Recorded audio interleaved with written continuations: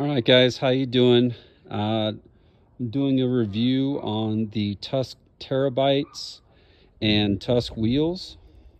And so I got this wheel set up from Rocky Mtn ATV, and I got all four wheels and tires mounted, and it's free shipping. And so I'm making this video because I haven't seen one in a long time, and I haven't seen one actually for this size of wheel and tire setup, so I wanted to kind of make that available. So I have a 2019 Can-Am Maverick X3 Turbo R, and what we're going to be doing is we're going to be doing a tire and wheel swap. So right now, as you can see, I'll get a better picture. I have the Tusk Terrabite up against the Maxxis Bighorn 2.0, and so that's what came stock on the Can-Am X3. And as you can see, I have a Tusk Terrabite set up on also a Tusk wheel. I believe the wheel is called a Utienda or something like that. Anyway, it's the gunmetal gray with the B-lock on it as well. And as you can see, it looks really good. And so I'll give you guys a close-up of the wheel size, or the tire size. So Tusk Terrabite, it is DOT, as you guys can see, and it's 8-ply, so good durability, and it is good for on-road. If you guys are doing some on-road, like riding to the trail spot or to the trailhead, it'll get you there, and it won't wear down like this guy right here, the Maxxis 2.0. So again, that came stock. We have a 30x10 14. The offset is the stock 4.3.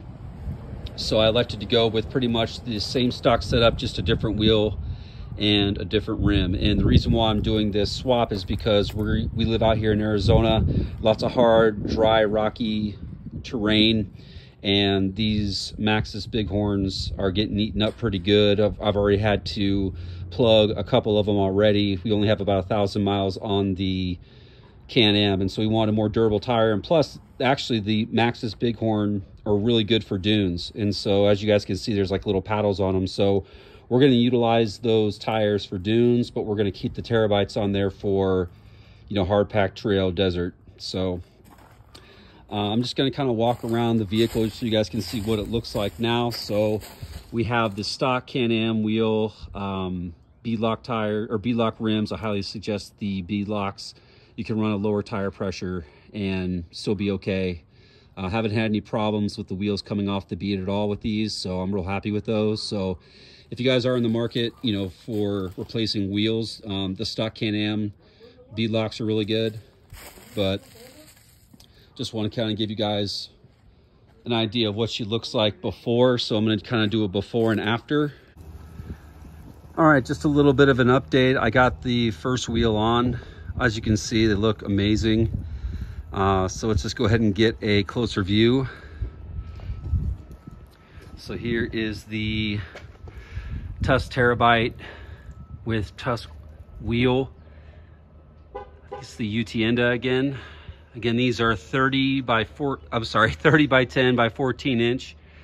The offset is 4.3, which is stock. So looking good.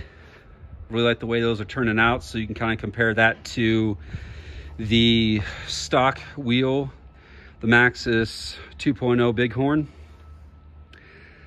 It's gonna look really nice. So, oh yeah, one thing I did want to point out, if you guys do get this wheel set up and you get Tusk rims, you need to buy these lug nuts from Rocky Mtn ATV. These are spline, so these are way different. Let me get in a little bit closer here. So as you can see, the splines right there. And if you buy the wheel, there's a tire and wheel setup on Rocky Mtn ATV. It's very handy, and they will say that you need to get these different lug nuts here, these spline lug nuts. You also need to get this adapter that will fit into the wheel. So as you can see, it fits in perfectly in here. You can't just do it with a regular socket wrench. It won't fit. So you need to have this adapter that'll fit in there. All right, I will keep you guys updated and show you guys the full look when I get all the wheels on there. All right, as you can see, we got the new wheels set up on the Can-Am, or the 2019 Can-Am Maverick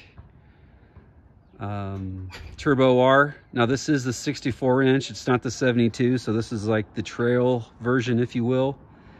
So if you guys were wondering what size this was the 64-inch. So we do a lot of trail riding out here, so it works out pretty good. So as you can see, they look great. We did a test drive, and the test drive went very well. They're actually a lot more cushy and grippy on the street, as you can imagine. They are DOT approved, so you can take these off-road and on the street and still be in good shape. So they look really good. I was on the forums, you know, there's some Maverick forums there, Can-Am Maverick forums, and a lot of people went bigger on these, and I don't know, I really like the looks of these. It doesn't look too small. A lot of people said that they look small compared to the stock ones, but I don't know, I think they look really good. They're not disproportional. They feel great. They feel cushy when you ride. Obviously they look good. So, I mean, I can't complain. I had a really good experience with Rocky Mtn ATV, and you know, they answered all my questions, and they have a wheel and tire setup thing, so it basically matches the wheels and tires that will fit your machine, and they throw you free shipping, and they give you all the information that you need to make a well-informed decision for your ride. And so I'm really happy with the 30 by 10 in a 14-inch wheel. Again, these are Tusk Terrabites, and the wheel, I believe, is a Utienda wheel. So as you guys can see, we went with the gunmetal gray. I love the way the gunmetal gray looks. Everyone does black, so I figured we'd do something different, but they look excellent. This is I'm really happy with it. If you guys are wondering about the price that we got was a little over $1,300 for the complete wheel setup. And that's the other thing I forgot to mention, is that Rocky Mtn ATV will mount the tires on your rims and send them to you. And the shipping was actually very fast. It only took about 2 to 3 business days, and we had them right at our door. So it was just a really good experience. I might make a video and talk to you guys about the durability of these tires and how they performed off-road, but on-road, they're definitely an upgrade from the Maxxis Bighorn 2.0s, and I'm really happy with the decision to swap these out. And again, we're going to use the Maxxis Bighorn 2.0s for dunes. If you guys are wondering about a dune tire, that's actually an excellent dune tire.